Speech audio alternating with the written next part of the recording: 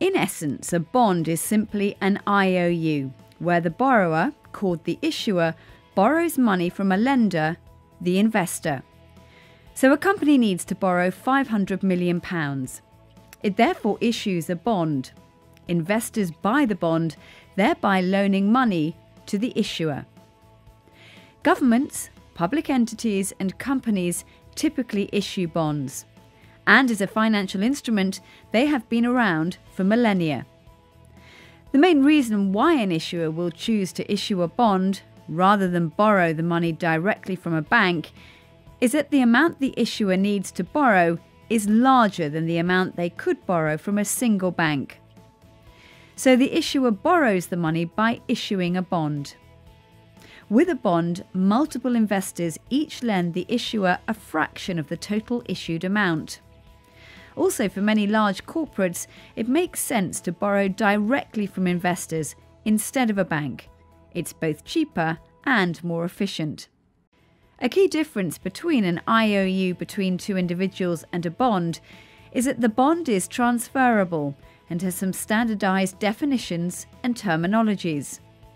These enable the bond to be traded easily between investors after it's been issued. If you take out a mortgage, you pay interest to the bank on top of your loan amount. And borrowing money by issuing a bond also doesn't come free. The issuer will pay interest on the bond, also known as the coupon, at fixed intervals to the investor. Furthermore, a bond also has a date at which the amount borrowed will be paid back to the investor. This date is known as the maturity date.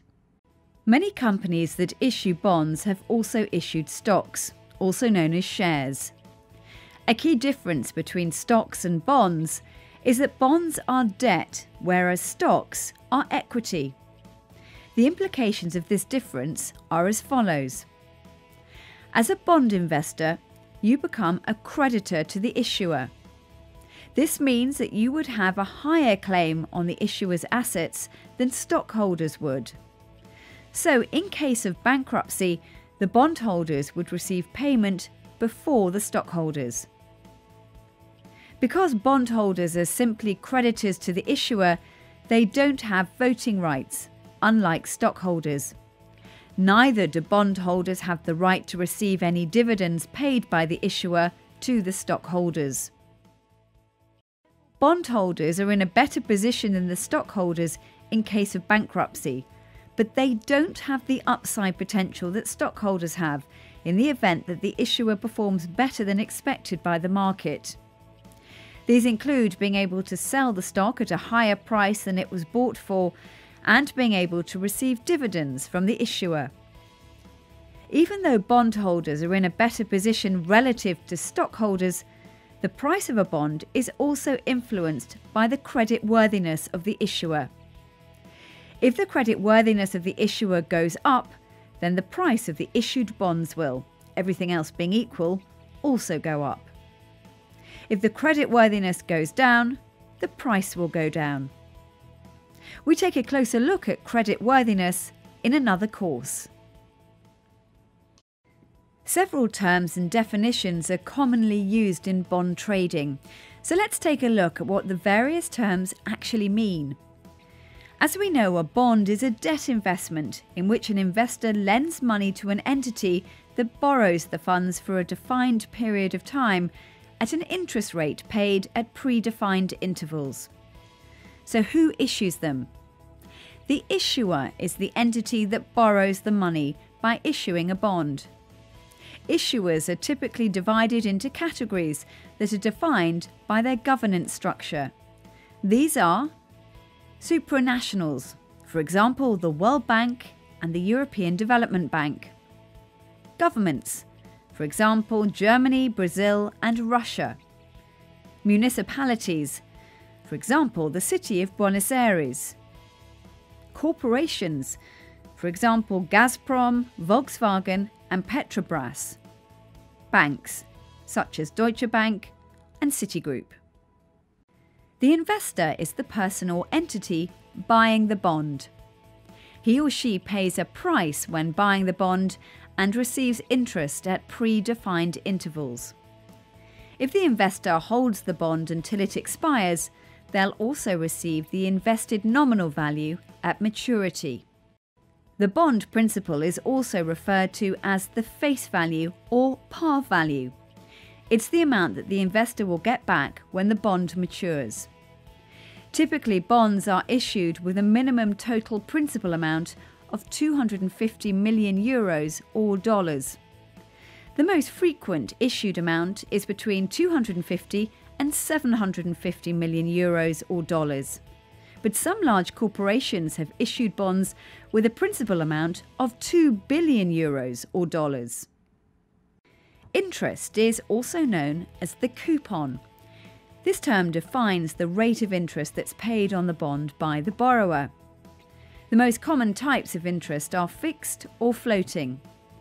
A bond with a fixed coupon pays the same rate of interest throughout its life at fixed intervals, typically once a year or semi-annually. A bond with a floating coupon typically pays a fixed rate of interest that is on top of a benchmark interest rate. So, for example, the 3-month LIBOR rate.